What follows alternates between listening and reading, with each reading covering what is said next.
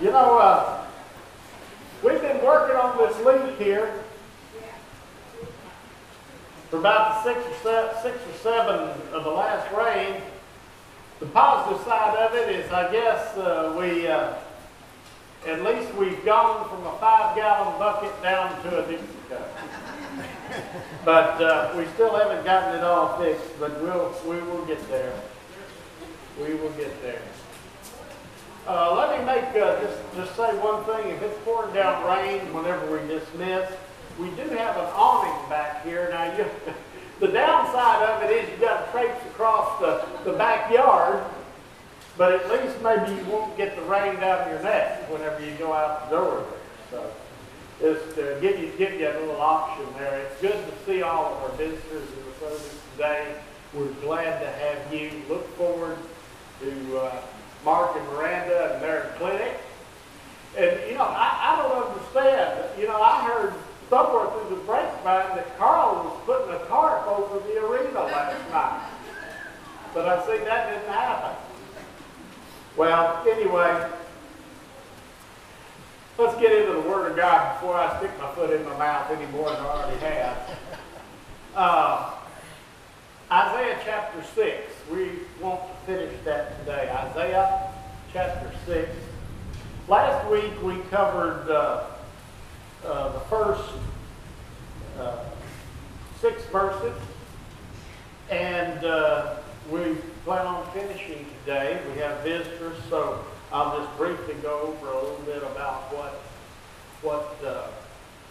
what we talked about last week. Verse 1, it says, and I'll try to, hopefully you can hear me. You know, one thing about being in a cowboy church with a metal roof is we can hear it rain whenever it rains. That may aid some of you in going to sleep. But just try not to fall out in the aisle, okay, if you do. Verse 1, in the year that King Uzziah died, I saw the Lord. In the year that King Uzziah died, I saw the Lord. I shared with you last week that we need to have, Isaiah had a vision of God, and we need to have a vision of God. We need to think about Him and think about His grandeur, because here as we read, we see the grandeur of God. Now this is not something that I believe was just a one-time vision, because if you go several hundred years over into the last book of the New Testament, Revelation, you will see that John, in his vision of the Lord, had the exact same vision. What is that vision? He said, I saw the Lord seated on a throne, high and exalted, and the train of his robe filled the temple. Above him were seraphs, each with 6 wings. With 2 wings they covered their faces, with 2 they covered their feet, and with 2 they were flying. And they were calling to one another, Holy, holy, holy is the Lord Almighty. The whole earth is full of His glory. At the sound of their voices, the doorposts and thresholds shook, and the temple was filled with smoke. Woe to me, I cried, I am ruined, for I am a man of unclean lips, and I live among a people of unclean lips, and my eyes have seen the King, the Lord Almighty. You know, as I said last week, we have a habit of getting comfortable in sin. We are comfortable in sin because sin is all around. And sinners are all around. I mean, this morning you probably, like me, you probably, after you shower, if you took one, where's Josh? Oh, he's Josh. That's my Josh. If you took one, you stood in front of the mirror and maybe you combed your hair. That's what I did. I combed my hair and I looked at myself. And you know, whenever I look at myself, as we do so many times, we look at ourselves and say, well, you know, that's a pretty good looking guy, or gal. Pretty good looking guy. He's a pretty good fella. He's a nice guy. And, you know, the Bible says what we do is, you know, I get to thinking, you know, whenever I think of myself, and I get looking in the mirror, I think, you know what, I'm a pretty good looking guy. And you know, I look at least as good as Dennis. At least as good as Dennis, and he's about 10 years younger than I am, so I'm doing pretty good, right? What we do is we compare ourselves not just our looks, but our actions, we compare with other people. And we get comfortable in that, you know? Because what we're used to is we're used to looking at sinners. You know, all have sinned and come short of the glory of God, the Bible says. We are all sinners. So whenever we compare ourselves with other people, we can say, well, I'm as good as they are, or I'm better than they are. But the fact is, the one that we should be comparing ourselves with is not one that, at least to us, is visible on this earth. We need to, at least I believe, in our mind's eye, catch a vision of God's holiness and righteousness. You know, we compare ourselves with other people. The one we should be comparing ourselves with in our life with, so that we can see ourselves as we really are, is not other people but God. Because on over in the book of Isaiah, Isaiah makes a statement where he says that all of our righteousnesses are like filthy rags compared to the righteousness of God. And as Isaiah had this vision, he no longer was comparing himself to other people that he knew, but he saw himself as a sinner. He saw himself in the condition that God saw whenever he looked upon Isaiah. You know, whenever God looks upon us, when he looks upon us, it's not a pretty picture.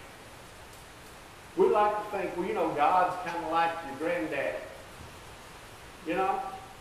Have you ever noticed the change between whenever your daddy was your daddy and when you had children and he became the granddaddy? You know, the things that he used to pull his belt off and just wear your little rear end about are the things that he said, oh, that isn't so bad, don't do that to him. You never noticed that? And so we get that vision of God, that God is like that. But you know, the Bible tells us not only is God a loving God, not only does he love us, the Bible says, with an everlasting love, but God is also a God of righteousness, which this is what Isaiah saw in his vision of God, and holiness. And there's no comparison between us and God. Thanks be to God that he took care of it. He took care of it all whenever he set Jesus to die on the cross of Calvary. That passage of scripture you may have learned in Sunday school years ago.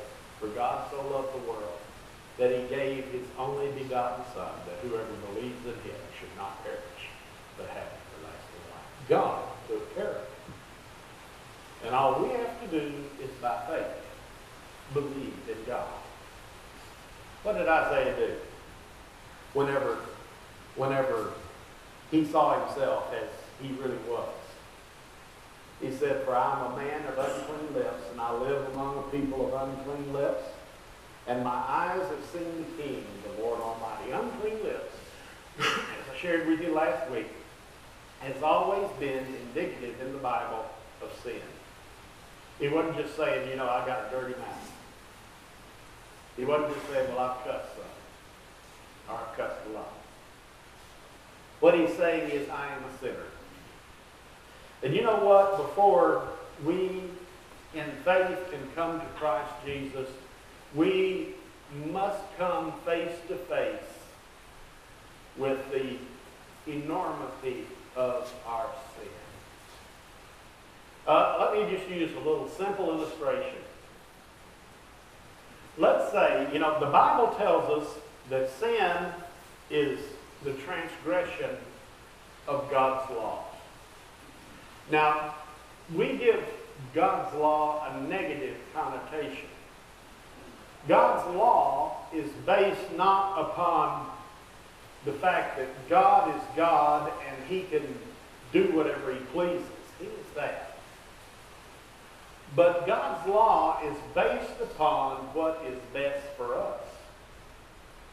He created us, and He knows what we need to do and what we need to stay away from in order to be successful in life.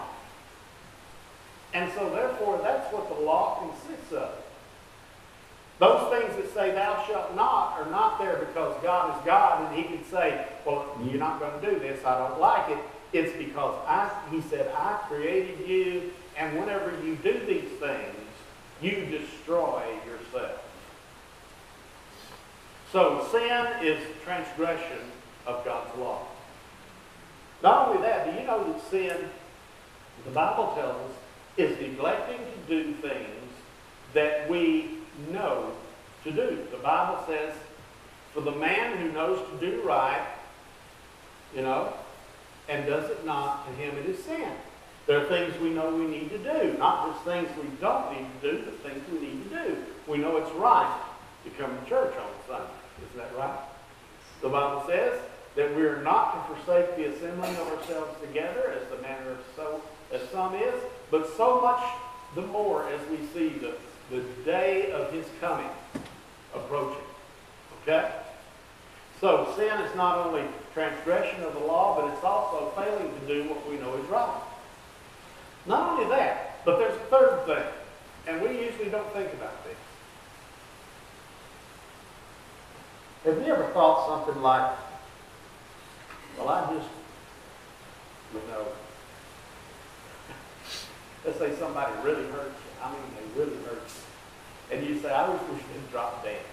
Have you ever thought that? I bet you have. I think we probably all have. I just wish they'd drop dead. Well, we know that's wrong, isn't it? We know that's wrong. So sin is not only doing it, but sin, the Bible says, is also even just thinking about it. You remember Jesus made a statement. He said, the law says that you shall not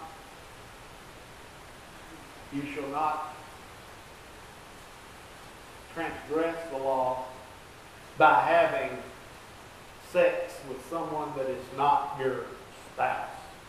Adultery or fornication, depending on the situation. But Jesus said, I want to tell you, men, if you see a woman and you look at her and you have adulterous thoughts, you have committed adultery already in your heart. Now that just doesn't go for guys, it goes for girls too. And it isn't just for adultery, but that, I wish you'd just drop dead. That's sin. So sin is transgression of the law. Sin is also not doing what we know is right, and sin is also even thinking about it. Now, you put those three together, that's really a lot of stuff, isn't it? Now let's say you're a real good guy or gal. Let's say you only do something you shouldn't do, or not do something you should do, or think about something you shouldn't be thinking about, let's say 3 times a day. If we'll be honest with ourselves, that'd be pretty good. 3 times a day times 365 and a quarter days in a year, that's over 1,000. You live to be 70, that's over 70,000. Let me ask you, if you got arrested and you were brought before a judge and the prosecutor said, this person has 70,000 transgressions. They broke the law 70,000 times. What would they do to you? I think Texas still has that law, 3 strikes and you're out, so to speak. There are certain things you can do 3 times and you get life in prison. Now, think about the immensity of our sin. But think also about what it took to have forgiveness of our sin. God's Son died on the cross. So Isaiah is here and he said, I'm a sinner and I dwell among a bunch of sinners. And it says, then one of the seraphs flew to me with a live coal in his hand, which he had taken with tongs from the altar. With it he touched my mouth and said, See, this has touched your lips, your guilt is taken away, and your sin atoned for. Now that live coal, that hot coal that was on the altar of God, that is where the sin offering was offered. The cross of Calvary is where our sin offering was offered. And whenever we come to Jesus Christ, it's just like a coal off that altar that Jesus was offered upon is taken, and all of our sin is gone away. Well, that brings us up to today. What happens then? Suddenly Isaiah hears something.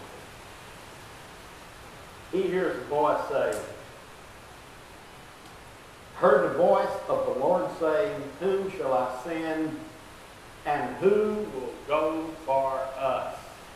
Now, there's always been that question, what the Lord mean by us? Well, there's God the Father, God the Son, and God the Holy Spirit, and they were having a conversation.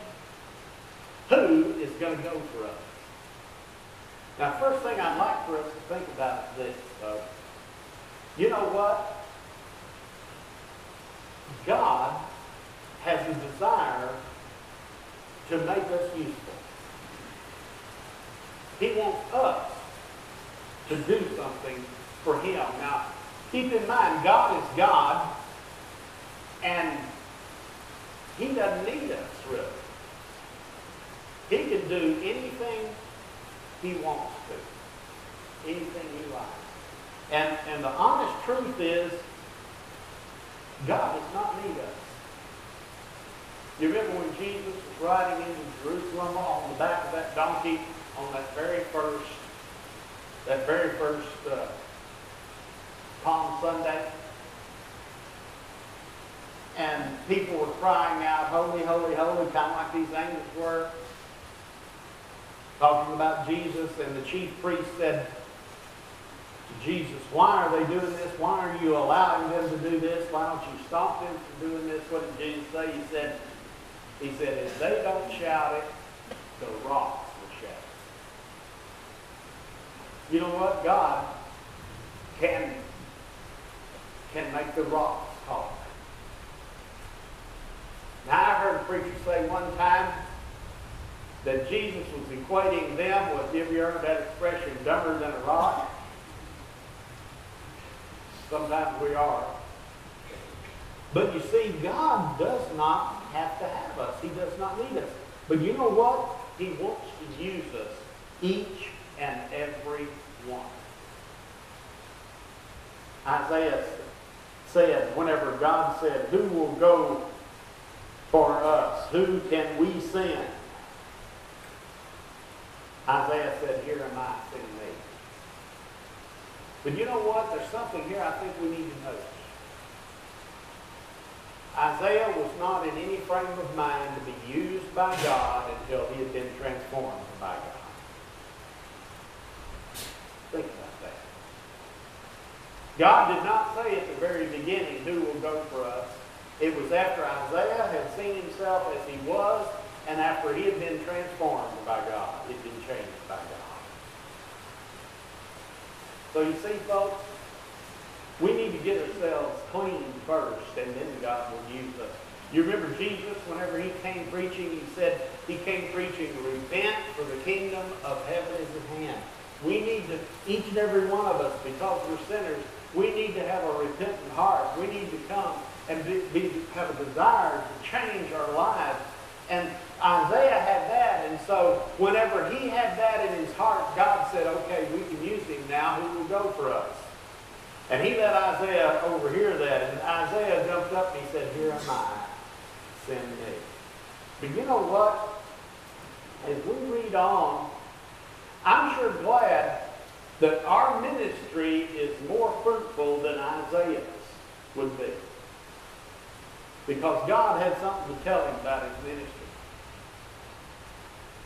I said, here am I, send me. He said, go and tell this people, the Israelites, Be ever hearing, but never understanding. Be ever seeing, but never perceiving.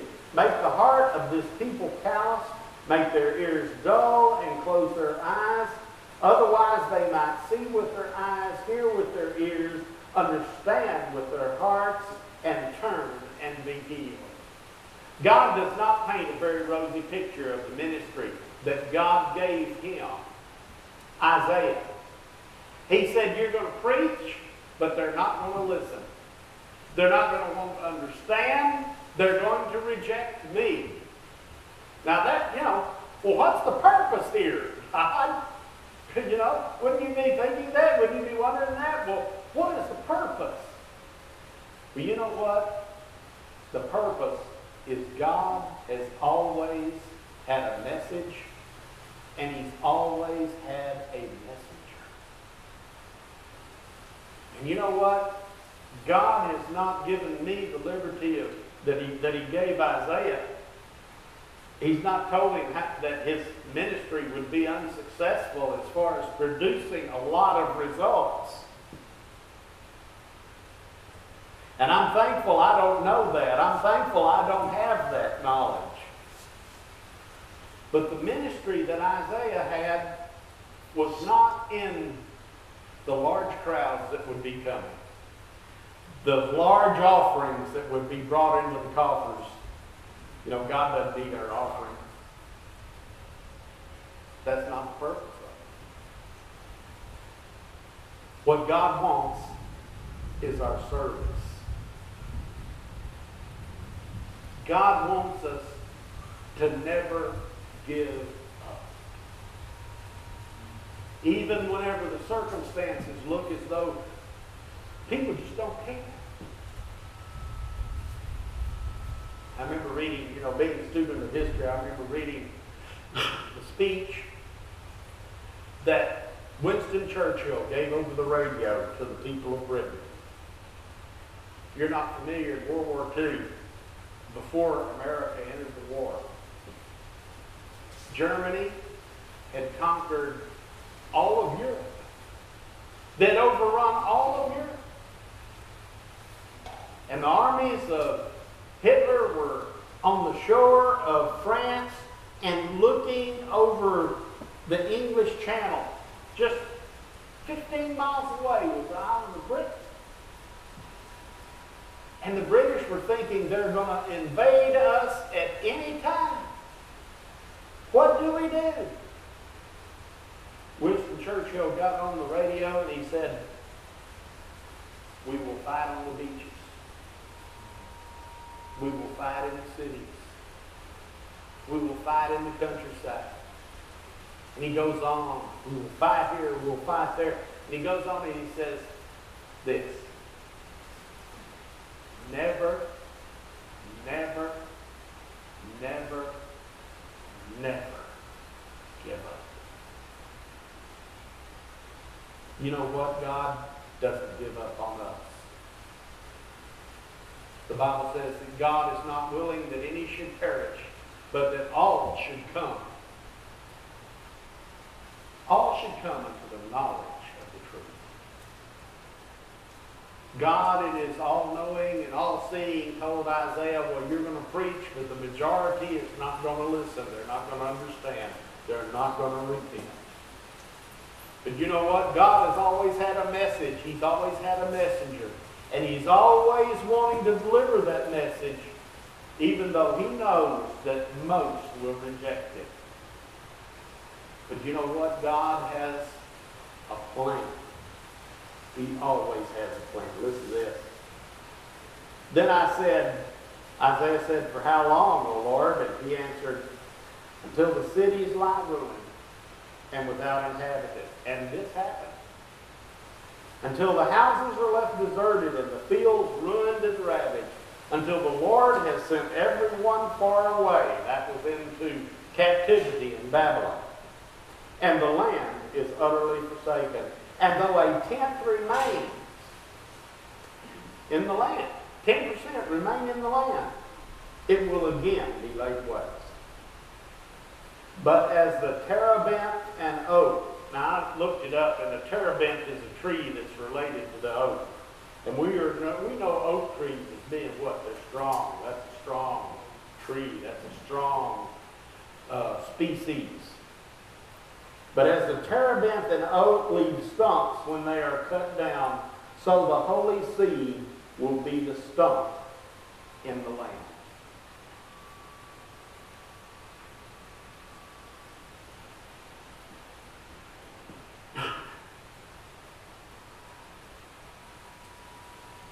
The purpose for the nation of Israel, as far as God is concerned, had always been one primary purpose. And that is, from the nation of Israel, all nations of the world would be blessed.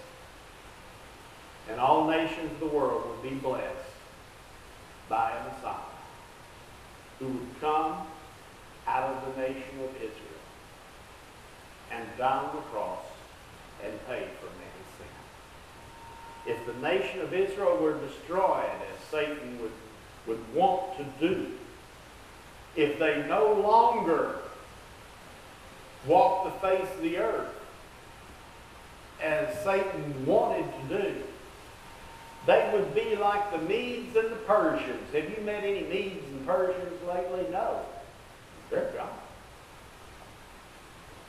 There are many people groups, as they, politically correct designation is now. There are many people groups that no longer exist, that once did. For whatever reason, they're no longer around. But you know what? God always preserved the Jewish nation, even if it was just a very small minority. And that's what God is talking about here when he says, as the terebinth and oak leave stumps when they are cut down, so the holy seed will be the stump in the land.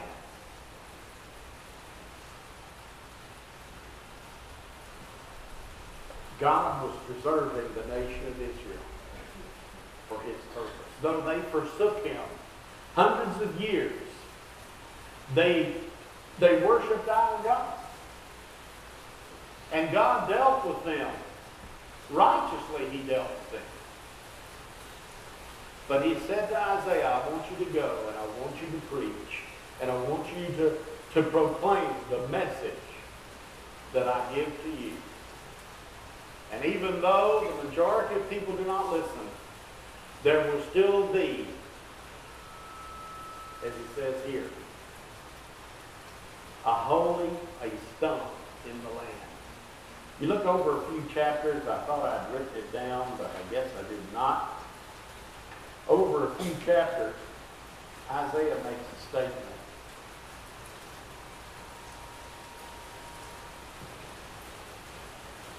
That the Messiah, the Lord Jesus Christ, will grow out of the stump. This is what he's talking about. The Lord Jesus will come from the nation. Now, what does that mean to us today? What does that mean to us? We are the church of God, the Bible says. We are the people of God. You look around here, if you took all of the churches in and around Collinsville, Texas, and you added all of the people that are in church this morning together, it would be but a fraction of the people in this area. Sometimes it's awful discouraging, is it not, serving the Lord? People don't do what they should do. And we can tell them, and we can proclaim the message of salvation through Jesus Christ. But you know what? People are not going to listen. Not the majority. God's people have always been in the minority. And it's hard for us not to become discouraged. But folks, what we remember is God has a message. He has a ministry for us.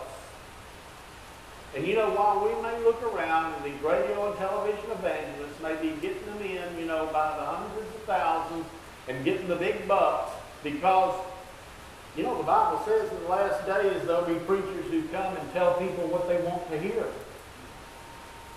And you know what? This isn't an easy message to preach. It's not an easy message for you to hear. But you know what? You don't hear this kind of message on the radio or TV much, do you? The thing is this, though, and the thing we must come to grips with, is God has a message. And He does not need us to proclaim it, but He wants to use us to proclaim it. And He has given us the church as the church. And you are the church. This building is not the church. This leaky roof is not the church. You are the church. And He has given each and every one of us a ministry, a job to do. Okay, it's 11 o'clock. I've got to stop.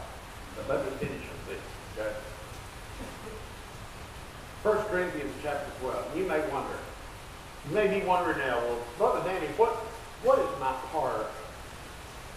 What is my part? I could never get up and play that guitar like John. I guarantee you I couldn't either. But you know what? That is something God has given John to do. You know, I could never play the drum like Robert. But that is something God has given Robert the ability and the talent to do. You may think, well, Brother Danny, I couldn't get up and talk to people like you do. You know what? I couldn't either when I started. I didn't think I could. I was the little quiet guy in the corner of the room. But you know what? God took care of it. Don't ask me how. That is something He's given me to do. The point I'm making, folks, is as a church, each and every one of us has a part. And some of us think that our part is not as important as somebody else's part. That is not true. Listen to this. The Apostle Paul in 1 Corinthians chapter 12. Just as a body, though one, has many parts, but all its many parts form one body, so it is with Christ. So it is with the church we're talking about. For we are all baptized by one Spirit, so as to form one body. Whether Jews or Gentiles, slave or free, we were all given the one Spirit to drink. Even so, the body is not made up of one part, but of many. Now listen to this. Now the foot cannot say, because I am not a hand, I do not belong to the body. It would not be, for that reason, stop being part of the body. And if the ear should say, because I am not an eye, I do not belong to the body, you would not, for that reason, stop being part of the body. If the whole body were an eye, where would the sense of smell be? But in fact, God has placed, it's talking about the church here, the parts in the body, every one of them, just as He wanted them to be. You catch that? If they were all one part, where would the body be? As it is, there are many parts, but one body. The eye cannot say to the hand, I do not need you. And the head cannot say to the feet, I do not need you. On the contrary, those parts of the body that seem to be weaker are indispensable, and the parts we think are less honorable we treat with special honor, and the parts that are unpresentable are treated with special modesty. While our presentable parts need no special treatment, but God has put the body together. You catch that? God has put the church together. It's God that's done it, giving greater honor to the parts that lack it, so that there should be no division in the body. Now you are the body of Christ, and each one of you is a part of it. See, God has a part for you to do in Circle J Cowboy Church. I don't don't believe that anybody here today, even visitors, are here just because of an accident. God has a plan. It doesn't matter whether we are in on the plan or not. God has a plan. You're here for a reason. You're here for a purpose. It may not be in this church. It may be in some other church. You're visiting. But you know what? God has a part for you to play in His church and in His service. And just because things don't go the way we think that they should, does not mean that God's purpose is defeated. God's purpose. Just as it was God's purpose for the nation of Israel, though they were an utter failure from the beginning to the end, being all that they could have been, with many rejecting God, even though they were an utter failure, God still brought His purpose through. And Jesus Christ was born a Jew.